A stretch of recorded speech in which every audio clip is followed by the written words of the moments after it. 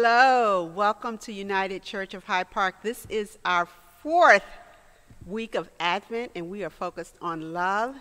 And things are starting to light up in our city, and we are 5 days away from Christmas. So we embrace all kinds of traditions, but we especially embrace the story of baby Jesus being born. So we welcome you to service on this morning. Welcome, welcome, welcome. And we hope that there are not only lights burning in the city, but that there are lights in your home and that there are lights in your heart. Welcome to United Church of Hyde Park.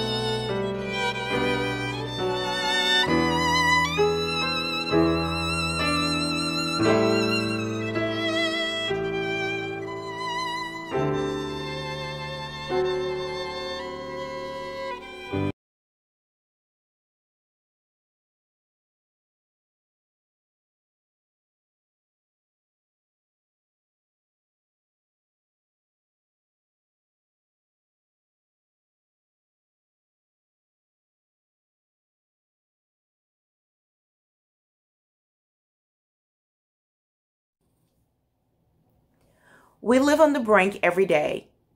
We stand on the threshold between this world and the next one. We live and move between the ordinary and divine, between the mundane and the mystery. Too often, we forget that the love we give and live is a sign of eternity, God with us right now. We forget that company is coming. Luke tells us that God's favor came to a girl, an ordinary girl. It might have been you or your daughter. It might have been the girl down the street or your grandchild. But the messenger of God came and greeted her and said, "The Lord is with you." What a gift and a promise. Emmanuel, God is with us. We light these candles with peace in our hearts for the promise of proximity, the nearness of God. Even when we forget to listen, to lean into the present, God is as close as our own breath. This, in a confused and confusing world, is a peace that passes all understanding. It is the peace that knows company is coming. O come, Emmanuel.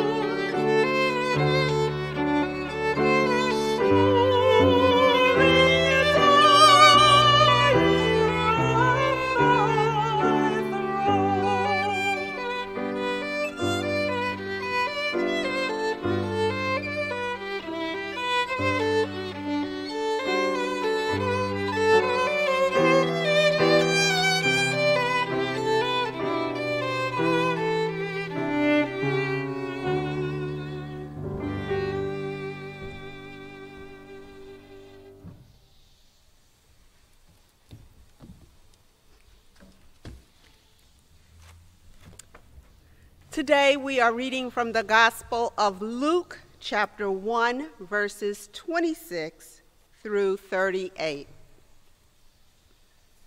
In the 6th month, the angel Gabriel was sent by God to a town in Galilee called Nazareth, to a virgin engaged to a man whose name was Joseph, of the house of David. The virgin's name was Mary, and he came to her and said, "Greetings, favored one, the Lord is with you." But she was much perplexed by his words and pondered what sort of greeting this might be. The angel said to her, "Do not be afraid, Mary, for you have found favor with God. And now you will conceive in your womb and bear a son, and you will name him Jesus. He will be great and will be called the Son of the Most High. And the Lord God will give him the throne of his ancestor David. He will reign over the house of Jacob forever, and of his kingdom there will be no end." Mary said to the angel, "How can this be, since I am a virgin?" The angel said to her, "The Holy Spirit will come upon you, and the power of the Most High will overshadow you. Therefore, the child to be born will be holy. He will be called Son of God. And now your relative Elizabeth, in her old age, has also conceived a son. And this is the 6th month for her, who was said to be barren. For nothing will be impossible with God." Then Mary said, "Here am I, the servant of the Lord. Let it be with me according to your word." Then the angel departed from her.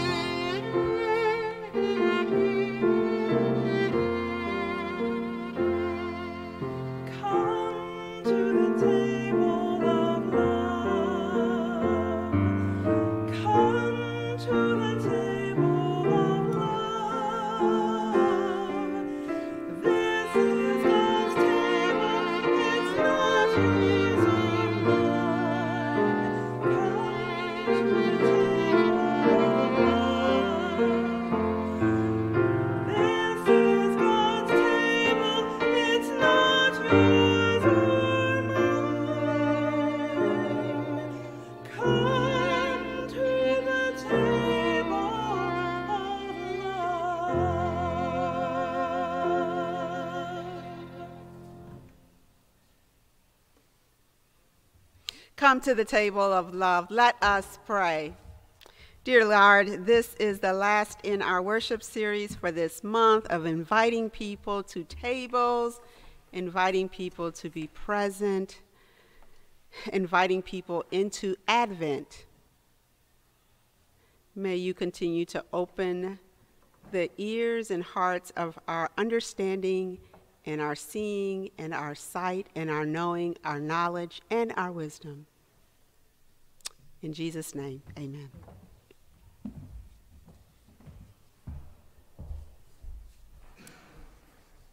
So we come to the last of our worship series, inviting people to the table. We have seen a lot of homes from different members. And so just up front, I want to mention, I was supposed to mention back at the welcome, one of the tables that was being shown today was a table from Miss Bell Scott's home. And her table was set up with Advent candles, a beautiful table, and she was able to send in a picture. And so I just want to thank, I want to thank all of the people that sent tables to us this season. We got plenty of tables and we got good responses, and thank you, Ms. Bell. And also, I will go on in this sermon to mention 2 more tables that came to us. So we're so appreciative. Today I begin talking about the table sent to us by Cal and Ann Audrain. They have been around this church for many years, as I know that many of you in our congregation have seen a few Christmases and have been on this journey for a while. And so today we share the table that they shared with us. Ann says that this table has lived through 4 children and 9 grandchildren. It's been eaten on, climbed on, played on, hidden under, and been a ship, a house, a barn, and integrated into many other imaginary settings. The table has lived in 4 states and many houses and apartments. Cal adds this about this table's origins. One summer when I was in college, I worked for the Pacific Gas and Electric Company in Northern California, digging ditches in a new subdivision. They were installing hardwood floors and tossing the scrap pieces out in the yard. I gathered up a bag full of scraps and took them home. I took an old piano bench and covered it with the scraps, and we used it as a coffee table. So there you have it. There's much love around this table and many of the tables that have been shared with us. I was reminded this week as I met with the 2030 group about how many special tables we have been invited to sit around. Barrett led our discussion, and he asked us to think about Christmases that had been special to us. Many of us recalled past Christmases with families around tables. Barron mentioned his yearly trip with his mother's family. If you don't know that about Barrett, who is a member of our congregation, his family lives in Virginia, but his mom's family lives up in Pennsylvania. And so every year at Christmas time, they would gather all their Christmas gifts. This year they mailed them. They would gather all their Christmas gifts and load up in the car and drive up to Pennsylvania. And there were truckloads of people. But he remembers the family and how much fun it was to be around all of his mom's relatives gathered under one roof. Likewise, I have fond memories of my grandmother. She was the matriarch of our family, and she would make all these delicious meals, and it was amazing to me. She didn't have a cookbook. She didn't have to look up and see how many cups of flour. She would just put stuff together, and she would create a miracle. And by the time we were gathered to eat, we couldn't touch anything until we stood together hand in hand, and we prayed for each other. We prayed for the season, and we prayed for the meal that we were about to receive. We thanked God. We thanked God for all that God had done for us, and we were together long into the night. For us, as we reflected at 2030, those were some of the best Christmases, and I'm sure that some of you can reflect on Christmases too. One of our members talked about her first Christmas here in Chicago. She was from the South, and her husband had moved up here to get a new start. It was their first Christmas in Chicago, and she did the best she could to decorate up their little apartment, and she cooked this fine meal. And then on Christmas Day, her and her husband sat at the table, and they blessed the table. And then it hit her. She had often been around the table with many and lots of family, and none of them were present. This was her first Christmas without her family. And she cried, and she cried, and she cried. And so that meal and that Christmas was a bust. But after that, she got pregnant and had kids, and she began to invite other people that might be away from their family. And her table grew and grew and grew because she would invite anyone that she thought didn't have a place for Christmas. And her kids took her example, and they did the same. Now, if you are just joining us, we are talking about tables. We're talking about tables of love. Do you remember some of the tables that you have sat at in your lifetime? Those tables that brought laughter and brought joy. The people now and then whose lives connected so intimately with yours. Those are sweet times, and yet they're bitter times because some of these folks are not with us who meant the world to us. The United Church of Christ has invited many people to tables too. A minute ago, we used to gather over in the fellowship hall, and we would talk to one another, and that was important. And some people in our church took it to heart and challenged us that that was important. When we would get into arguments about who's going to bring the food or what was going to be on the table, some of our members reminded us that it wasn't about the food, but it was about us gathering around tables to talk to one another, to connect with one another, to talk to visitors who had joined us.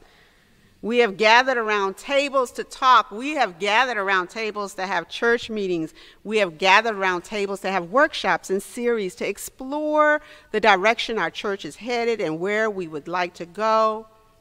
We have gathered around tables to write men in prison. We have gathered around tables to host community forums.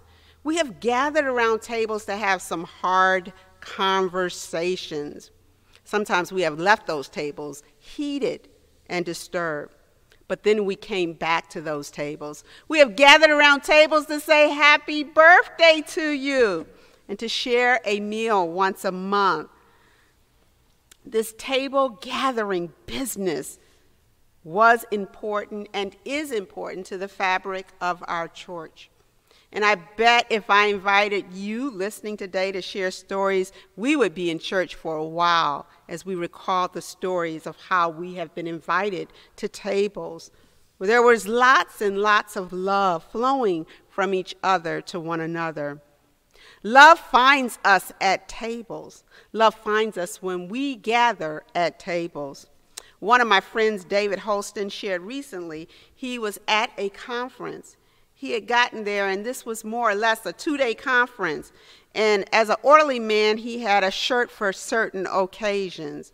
And so he realized when he was looking for a shirt, he couldn't find the shirt.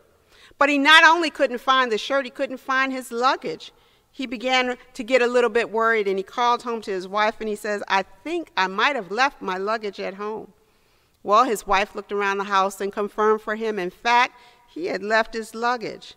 So he said to her, well, you know, I'm a little over 2 hours away. I'll come back when the meetings are over tonight and retrieve my luggage. Well, he didn't think no more of it.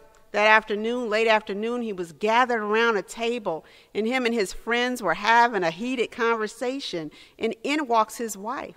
Well, he's surprised. He says, if you know my wife, this is not something that my wife does. So she comes in, and he's wondering why, wow, I can't believe that my wife bought my luggage. So she comes over to the table, and the friends are shocked to see her too because they know his wife as well. And so they turn to her and they greet her and they says, why? Well, what brings you here? And she says, at that moment, without missing a beat, I came to get a booty call. Well, there was a pause, but then the table erupted in laughter. But my friend David turned beet red. You see, love finds us at tables, no doubt. It found my friend at a table, and it knocked him over and left him speechless. Now that's love. Tables are important spaces, spaces that we are invited to, spaces where love finds us. Around them, all wonderful things can occur. Love finds us, but sometimes it takes prayer, and it takes thought, and it takes work to invite people to tables. Today in our text, there are not so many tables, but an invitation by God to Mary to be the mother of Jesus. Some feminists will say it's not like Mary had a choice here. I mean, it was kind of like she was put in a hard situation. And I imagine we do have to push back on the text and see it and see what there is to see here. We have to see that the plight of women prior to the birth of the women's rights movement wasn't so great. As readers of the text, we have to hear what has been written and in between and behind the text to understand more fully what is going on in the text. I imagine this pregnancy is bittersweet as scandal has broken loose and Mary is being imposed upon to be the baby machine for God's vision. But I also think something else is going on here. I think God invites Mary to a table of possibility. I think that at first it seems a bit daunting what Mary is being asked to do. But I think then in this worship series that we have been trying to reflect on the fact that peace and joy and faith take some work. They're not just ours for the taking.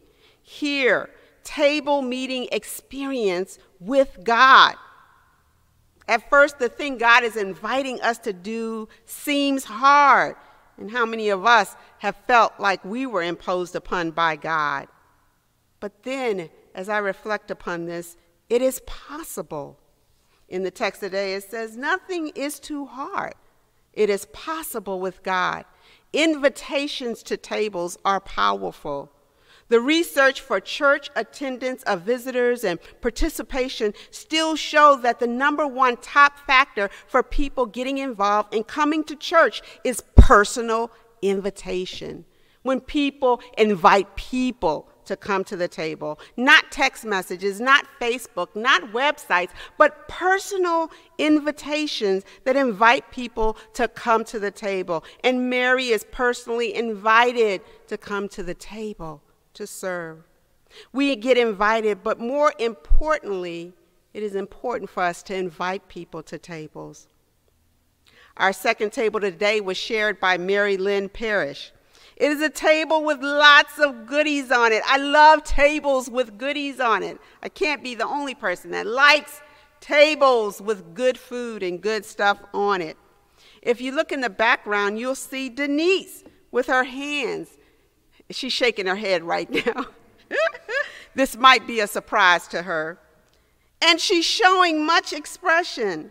Well, every year, maybe not all of you know it, but on New Year's Eve, Mary Lynn hosts a party for single, mature women. I hear it is quite the party to get an invitation to, but you can't come unless you get an invitation. It is by invitation only.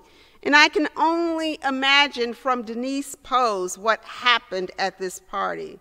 But you know what I've been told. What happens at Mary Lynn's house stays at Mary Lynn's house. I think it's pretty cool that Mary Lynn has created a space in her home to invite single, mature ladies. I remember last year when Marcia had her surgery, Mary Lynn went over her house and helped her to get ready, picked her up, took her to a party, had the party, and then after the party was over, took her home and helped her to get ready for bed. Wow. So inviting people to the table is hard work. It's thought. It's prayer. And there's lots of love at the table.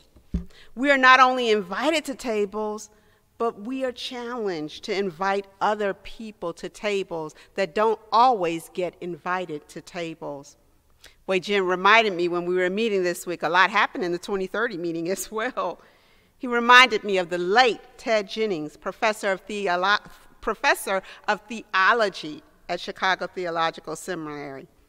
Ted Jennings, I believe, loved partying as much as he loved teaching. But something he did very unique is he created a table of inviting international students to come over. And when there were holidays and when they were far from home, he would create this wonderful table where he hosted international students. Wei Jin was one of the beneficiaries of his invitation. A former pastor of mine one year said to me, "Hey, I want you to find some seminary students who have no place to go for Easter and invite them to my home." That wasn't hard to do because at my seminary every year we had 3 international students that would come over for 1 year. I reached out to all 3 of the international students and every one of them said yes. And we went over to my pastor's home and they cooked a meal, him and his wife. And I remember how each international student felt so special, how they had such pride. And I wonder where they would have been had no one even thought to invite them. You see, it's not only important that we come to the table, it's not only important that we invite others to the table, but that we take time as a justice-loving mercy church to think about people who don't get invited to tables. This week, Open Breakfast made sandwiches for people in the night ministry. That's people that live outside in the cold, in harsh elements. That's people who have no tables at all to eat around. And we are continuing to pray as a church and as a ministry about how God might open our eyes to care and to invite people to table even when there are no tables. You see, this journey of serving and loving others is ongoing. Tables can be literal, but sometimes it is like the invitation that is given to Mary to live into the greatness of being a part of a beloved community that proclaims love is greater than anything else. Love is greater than capitalism. Love is greater. Love not only invites us to this table, but love compels us to create tables to invite others. And never think that your table is too small, because your table is powerful. Love finds us at tables, we're reminded. We are invited to tables, and when we come to those tables, love finds us, and we get to create community when there are no tables. Our love knows no bounds. We are the United Church of Hyde Park, and we should say that proudly. You know, sometimes people are outside and they're so proud. They're proud to go to the University of Chicago, or they're proud to be a Lakers fan. Well, we ought to be proud to be the United Church of Hyde Park, because this is a place where we declare that love is the greatest. That even in COVID times, we are still united, we are still staying together, and we are still finding ways to gather around tables and experience community and to think about people who have no tables at all. So my title today was, What Has God Done for Us Lately? That was bold, and I was living it up when I came up with it, and then God took me in another direction. But I say to you, God has been inviting many of us to tables all of our lives. God has had us on God's mind. I hope some of those memories found you today, the tables that God invited you to, the tables that you have been around. May that love find you, and may it maybe even threaten to turn your face red. God invites us to live into our full potential, even when it makes us uncomfortable, even when we think we can't possibly do it, because nothing is too hard for God. And with God, all things are possible. And in turn, we are invited to invite others to the table because we know what it feels like when we haven't been invited to tables. We're invited to open our hearts and our homes and our tables. We are invited to share our resources like ham and mayonnaise and cheese for those who don't have tables. We are going to be creating more meals in January, so please leave a message if you want to sign up or you want to be a part of that. And you know what the most awesome thing is? We don't just get to do that for Christmas. As followers of Christ, we get to do it all year. We can be generous all year. We can invite people to tables all year. We can dress our tables up all year. May you remember the lessons that have been taught at your table. I remember the first table we shared, Kara. I remember all the tables we shared this month. And I know you guys have some rich stories. May those stories find you, and may they overwhelm you. And may you not only be reminded of the memories, may the joy spring forth as you live into the new year, inviting people to tables. And may you seize every opportunity to invite someone to the table. And may we continue to create communities so that no one is left behind and no one is not invited to a table. What has God done for you lately? God has done a lot. May you do a lot for others. And may it begin with extending an invitation, inviting people to the table. Amen. Let us pray. Dear God, I thank you that through the years, as one looks back, one can be overwhelmed with your presence One can be overwhelmed with your glory. One can be overwhelmed with all the spaces and ways you have been present in our life. We thank you for the richness of blessings. We thank you for tables that bring people together. We thank you for this call that you have on our life to extend invitations to tables. One day we are going to get back together, and we are going to be in the fellowship hall, and we are going to sing happy birthday, and we are going to come to tables. But until that time, we are going to gather on Zoom calls, and we are going to pick up the phone, and we are going to text, and we are going to find all the ways possible to come to tables. Lord, may you be with us. May you especially be with those in the world that don't have a table. Thank you for inviting us to this table. Thank you for inviting us to this table of joy and faith and peace and hope. And we thank you that we are loved by you, because it is only after being loved by you, God, that we even have an idea of how to love others. Thank you for this table of plenty, even in the midst of scarcity. Thank you for the birth of Jesus. Thank you for the upcoming year, but thank you for this year. In Jesus' name, amen.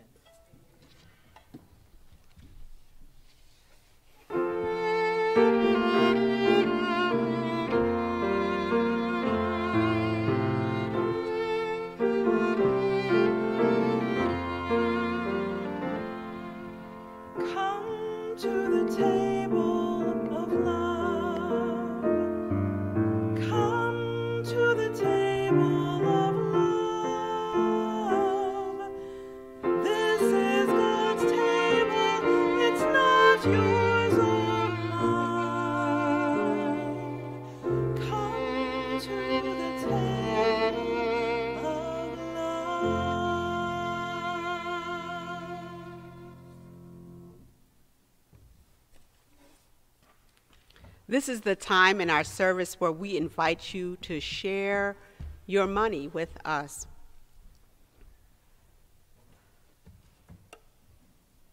On Facebook, when it's someone's birthday, they can list a nonprofit organization that they want you to give to. When you have a couple hundred friends, it seems like every other day there's a fundraiser that you can give to. Well, this isn't Christ's literal birthday, someone reminded me in 2030, but it is the time of the year where we choose to reflect and think about Christ's birth. And so I say to you, we are fundraising. We want you to give us a special Christmas offering.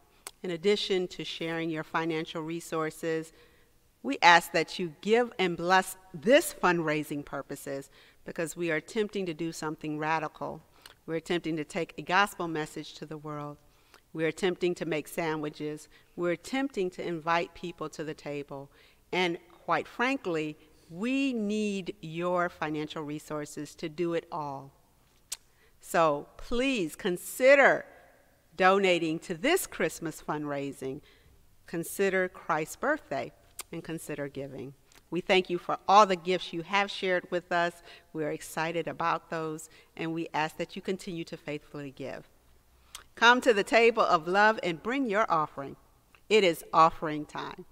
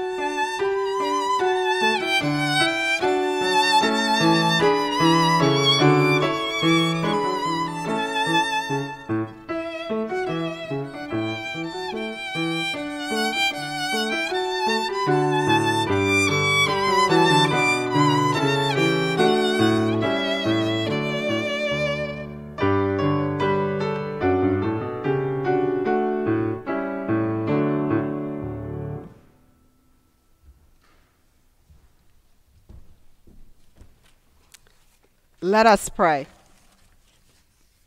Dear Lord, this season of Advent, we have lit candles in our home, candles that are purple and candles that are pink and candles that are white, the Christ candle. Dear Lord, may, with our offering, candles of hope and joy and love be lit in our community, be lit in our world, and be lit in our own lives and journey. In Jesus' name, amen. So hello, United. This is our last service together before Christmas. We are inviting you on Christmas Eve. We have a special encore Christmas Eve service at 7 p.m. We invite you to watch it. It promises to be just as good this year as it was last year. Before we leave, I'd like to just share a little bit with you all. This is the time where sometimes we will hear of someone or some situation where we invite you to pray for others. But what I want to say is, over the past month, somebody called me and they were like, "You were on my mind." And I thought that was nice. And sometimes we'll think about somebody and they're just for some reason. I want to encourage you, if God drops a person on your mind or in your spirit, to reach out to that person and call them, or just, check in on them. Because it had been hard to reach a couple people in our church, and when I finally reached them, it was just good to hear their journey. And also sad to know that, some folks are struggling and have challenges. So today, I want to ask that we continue to pray for the Dietrich family, but that we continue to pray for all the families that have experienced deep loss this year. I want to ask that we continue to pray for Sunita and the deep loss of her mom. But there are other people in our community that lost people this year. And when I was looking back, I thought, when did Ted Jennings die? So I checked it. It was on Wikipedia. But it's amazing that it was just this year. CNN tells us that we lost 300,000 people to COVID. But we also know we lost other people as well this year. So pray for people who have experienced loss, and let's keep them lifted up in prayer, because we know that holidays oftentimes tap into deep loss. As well, I want to lift up praying for June Porter. She had a scare, and also her daughter had some health challenges. So please lift up June Porter as well in prayer. And just let's lift up everybody. If you have a joy or concern, please continue to share it with us. As you listen and reflect on the sermon, we want to think about some of our international students that are here from other countries, keeping them lifted up in prayer as well. Because as we shelter, it's not as easy to invite people to community this year. So definitely want to keep our international students that are over here in seminary in prayer this year. But if God drops that person in your spirit, just start praying for them, or send a card or call, because one little act, oh my God, it goes so far. Like someone calling me, that goes so far. And so what we do as followers of Christ, it is so powerful. Never ever think it isn't powerful what we do as the body of Christ. So I wish all of you a Merry, Merry Christmas. The next time we gather on a Sunday, it will be after Christmas. So I hope that you will remember the reason for the season, and that you all are finding creative ways to gather and shelter and keep your spirit intact. And it's okay now to listen to the radio station and to listen to Christmas music. So let it rip this week, and pull those songs out of your Advent kit bag. But again, Merry Christmas, United Church of Hyde Park. Merry Christmas, Merry Christmas.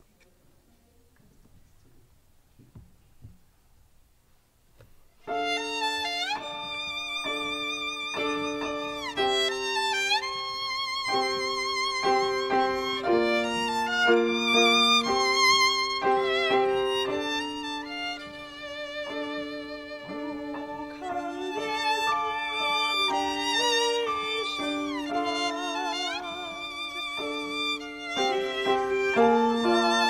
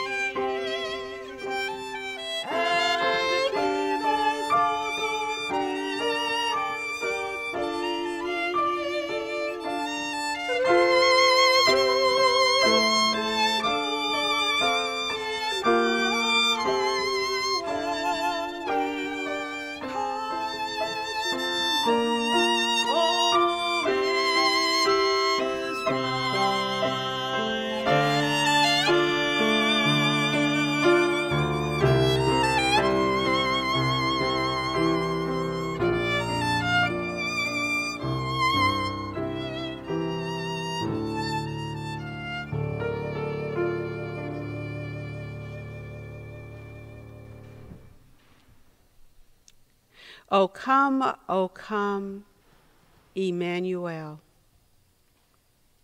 We are not only drawn to tables, but we are drawn to God, and we are drawn to the Christ story. May you go into the world and do good, and may you continue to share the good news that is ours. In Jesus' name, amen.